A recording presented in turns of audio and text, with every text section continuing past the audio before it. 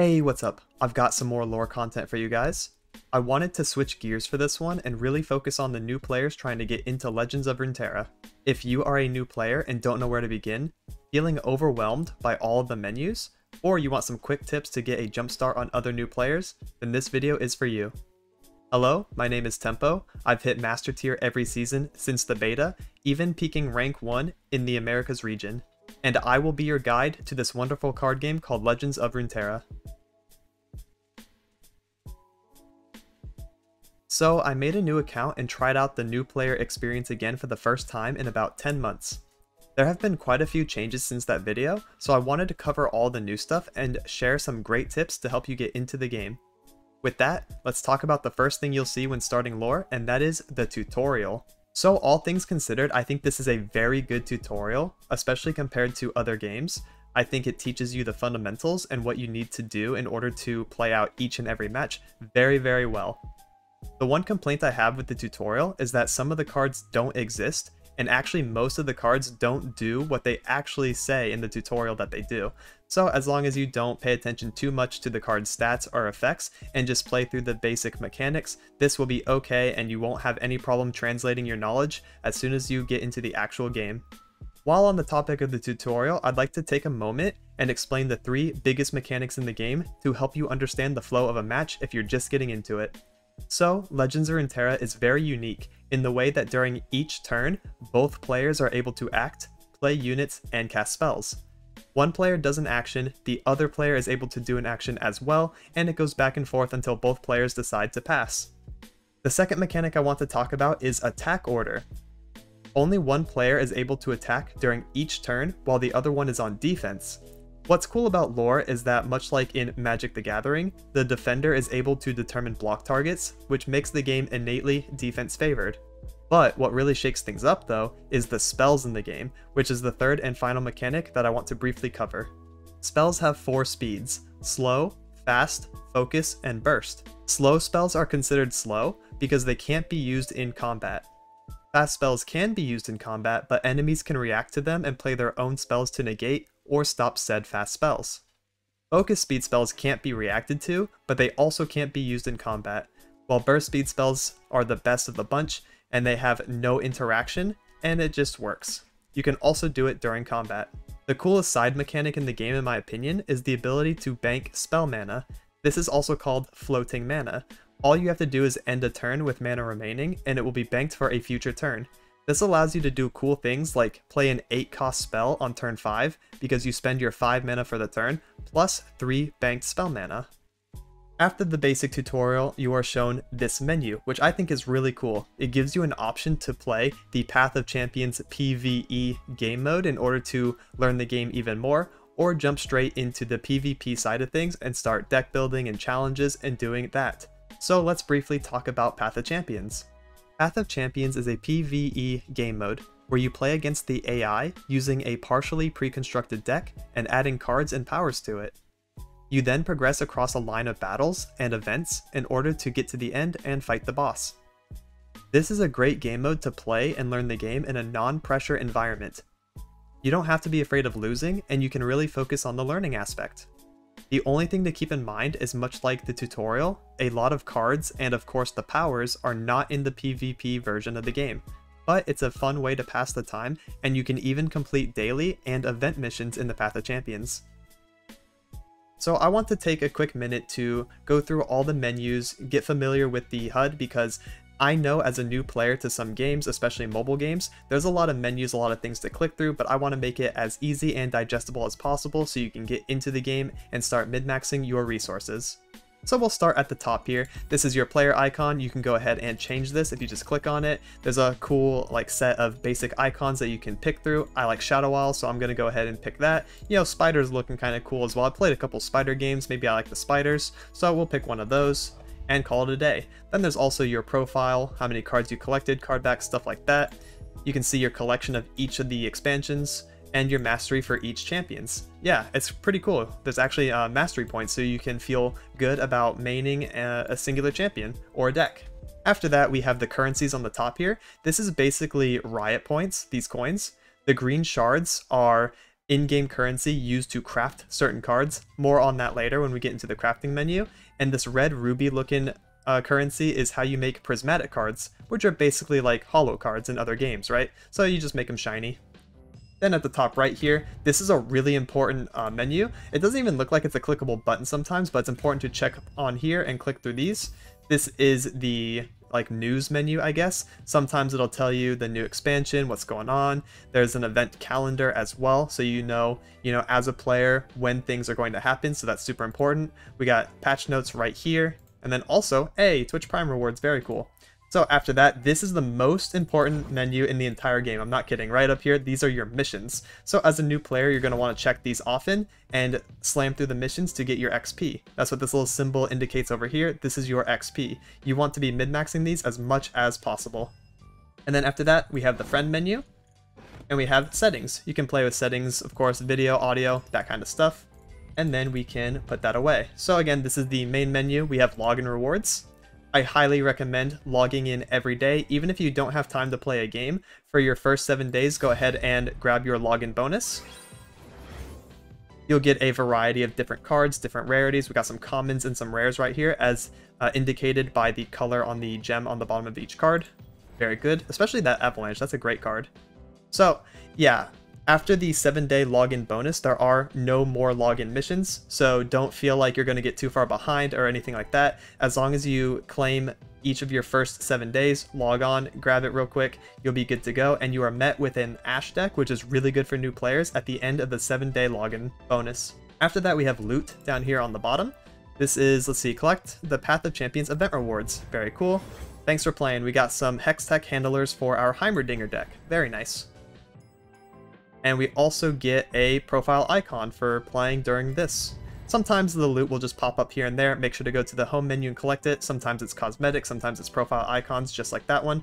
And then we have Path of Champions, how to get back to it very quickly. And then the very bottom right, this is also super important. This is your weekly vault. So Lux is going to go ahead and tell us what's going on here.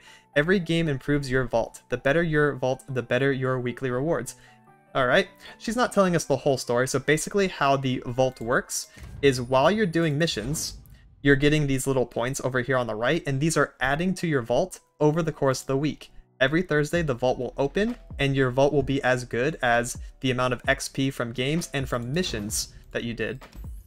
So we're going to go ahead and grab our chest. 2 of our bronze chests automatically upgraded to silver. So basically when this happens at all, it means one of your rewards got automatically upgraded to a better version of the same reward. So we got some chests here. Go ahead and collect some common and rare cards. Very good to start building a collection. Cool, we got some good stuff in here. Shards are also really nice because they're just a global resource. Alright, then after that we have the play menu. In play, we have challenges. Hello again, Lux. Challenges are a series of trials that will teach you about different cards. Try your best, I know you can do it. So the challenges are basically more tutorials.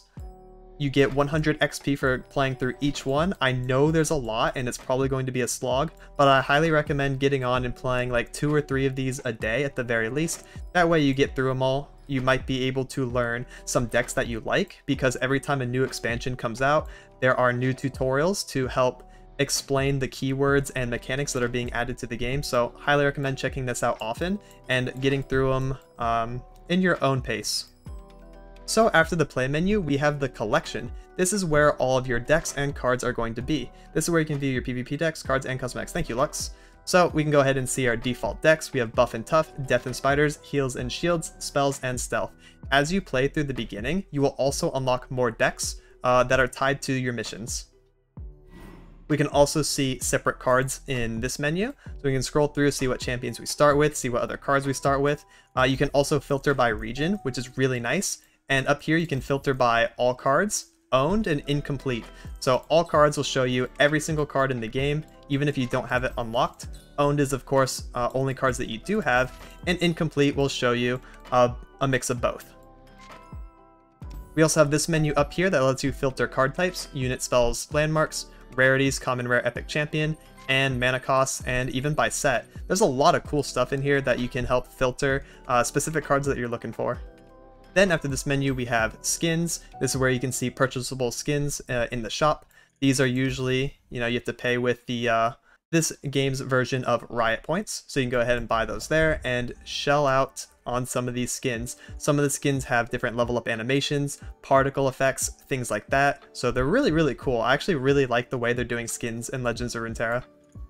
Over here is more of the shop. You can buy different boards to play on, so different cosmetic options. Guardians are also cosmetic options. You get a Poro for free when you start playing through some of the missions, but there's other ones as well.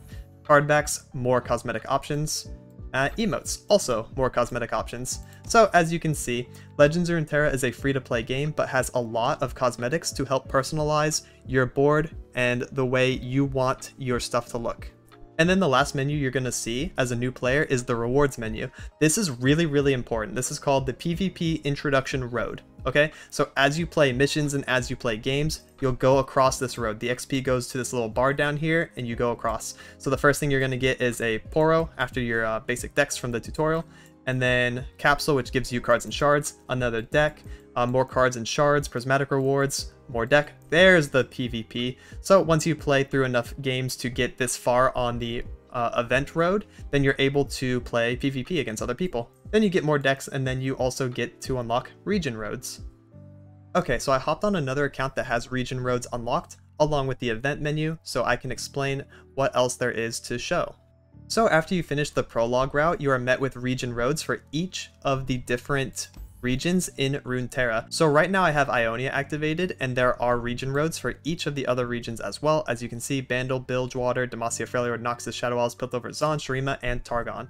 So basically how this works is you select any region, like let's say we're going to select Noxus right now, activate. This puts us on this road to unlock Noxus themed cards. So like let's say I really want to build a Noxus deck, I want to go into this road and then start playing games and doing missions. Those missions will not only add to the weekly vault, as I explained before, but will also add to this road, allowing you to unlock cards along this route. Now, the only thing that's really happening on this region reward route is you're getting rewards themed around Noxus. It doesn't matter what deck you play. You don't have to go play Noxus decks to like make this work or anything. You can play whatever you want and unlock Noxus cards. So it's really, really cool. You can do this for any of the regions that you want to build a deck for or find champions in. So a little bonus side note is that the regions will have a green bar on the bottom. This means you will be on the boosted XP version of that route. So basically, if you play missions and you get games in, you will unlock these region rewards even faster than normal. So for example, let's say Bandle City does not have a green route. As you can see, it has no green aura on the bottom. That means you're not going to get any boosted XP. You're not going to get the rewards faster. But if you're on Noxus, Demacia, Bilge, any of these that have the green route, then you will be able to get those at a quicker pace. So one of my general tips is, if you want a variety of cards from each of the different regions, it's highly recommended to play through the boosted XP route of each of the regions. That way you get a versatile amount of cards and can build a variety of decks. Another tip that I'd like to share is if you really want to focus on the champions of each of the regions, because those are the hardest cards to get, you should play up to the 8th region reward in each of the regions to get the champion capsule. This will be at the 8th spot on every single region, so that's also highly advisable if you want to get a variety of champions and build your decks that way. The next menu I'd like to talk about is the event menu. This is basically Legends of Runeterra's version of a battle pass. So you can go ahead and play games and you'll automatically go across the route. You'll collect the free stuff, as indicated by all the rewards that say free. However, if you upgrade to premium, so you buy the event pass, you'll get all the premium rewards as well. This often includes cards, cosmetics like emotes and card backs and stuff like that, and also prismatic variations of cards, sometimes exclusive skins. So way down in this event pass, you can get exclusive, where are they at? Exclusive skins for Soraka and for Quinn. The very end. You can't get these anywhere else. It's only through the event pass, so it's pretty important. I think overall the event pass is super worth it. There's tons of great cosmetics each time. I've never felt bad about buying and completing an event pass in Legends of Runeterra. The next menu I'd like to talk about is the store. Sometimes there are free options in the store as well, so it's important to check often. You can sometimes grab free cosmetics, but right now there's a bundle for the skins. There's pre-built decks that you can buy. Usually not recommended because you can usually craft the cards yourself. But if you want a deck very quickly, then you can pay for it, the event pass, and other things like that. Alright, the last menu I want to talk about is the crafting menu, as I think this is very important for deck building. So let's go ahead and click on New Deck. So when you got New Deck, usually like to filter the regions or, click on the champions you want to play. So like, let's say, for example, I want to build my own version of spiders. Spiders are in Shadow Isles and in Noxus. You can also figure that out by typing spider in the search bar, and that will filter to all the spider cards. So since spiders are Noxus and Shadow Isles, I'll go ahead and put those in. And then we have a bunch of different things we can do here. So I'm missing my third Elise, as indicated by these little blips underneath the cards, right? This means I have 2 cards of this kind already in the deck, and we have an empty blip, meaning we don't actually have a third copy of Elise. Over here we have an empty blip and 2 completely empty ones, right? This one is not filled, this one, they don't exist, so that means we have 1 crawling sensation and that's it. If we want to add or create more of these cards, we're going to have to right click them, and that allows us to show the crafting menu. So on the crafting menu is going to show you a couple different things. This says you can craft it with 10 RP, so paid for currency, 100 shards, or 1 of this green card. So the green card up here is called a wild card. There's a wild card type for each of the rarities: common, rare, epic, and champion. You can also globally craft any of these kind of cards with shards. So that's basically how to break down these 2 currencies. In general, what I would recommend is just go ahead and use your wild cards in order to craft all of the staples. You want to go through your wild cards first, okay? So we use 1 wild card and get our Arachnoid Sentry, then we're able to add 3 copies of that into our deck.